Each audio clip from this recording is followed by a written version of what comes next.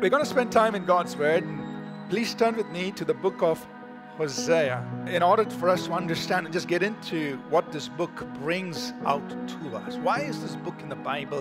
What is God communicating? What did He communicate to His people back then? And what is He communicating to us today through this book, the book of Hosea? That's what we want to talk about. I want to bring out the main theme of this book. What is God getting across to the people? He wants His people to know that He is so committed to them, so faithful to them, that even if they wander away, He's still coming after them. And so I've put down this outline and these 4 points, which I'll just highlight today. The call of God to a wandering soul. Secondly, the goodness of God to a wandering soul. The heart of God toward a wandering soul. And the promise of God to a wandering soul. These are the 4 things we're going to see. So what do we see in the book of Hosea? The call of God to a wandering soul. There are 2 key words that really stand out, that are repeated in this book. One is return. Another one is seek. So the prophet's message to the people is return to God.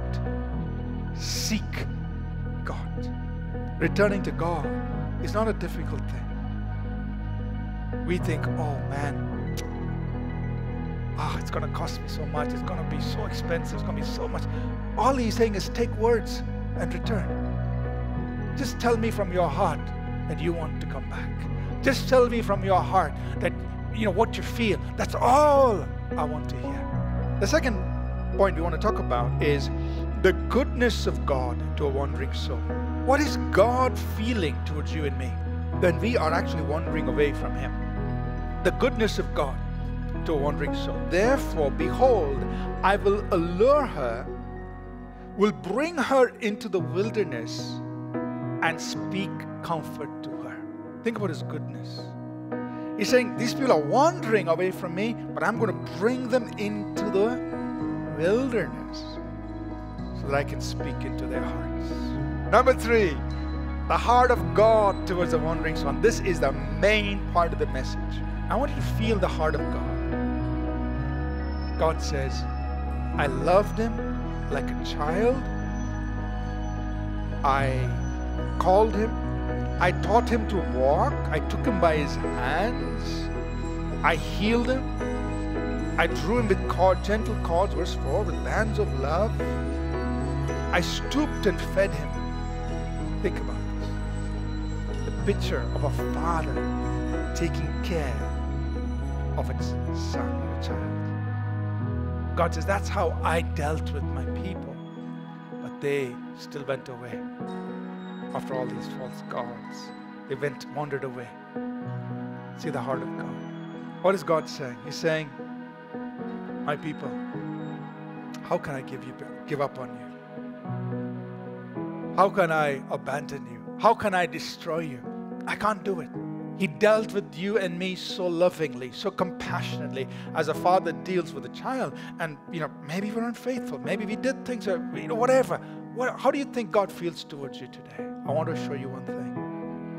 God will not, cannot abandon you. He says, I love you too much. I just can't do it. Are you understanding it? That's the heart of God towards a wandering soul. God says, I am God. I am the Holy One who is. He says, my people, Israel, has surrounded me with lies and with deceit, but I am.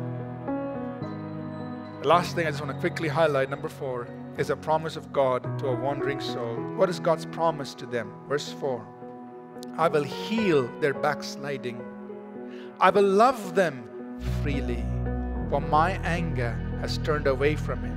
Basically, He's going to restore you. He's going to renew you.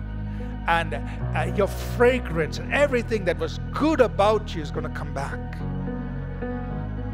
And He says, even people will come back to you. Those who were with you before and abandoned you, they'll be back.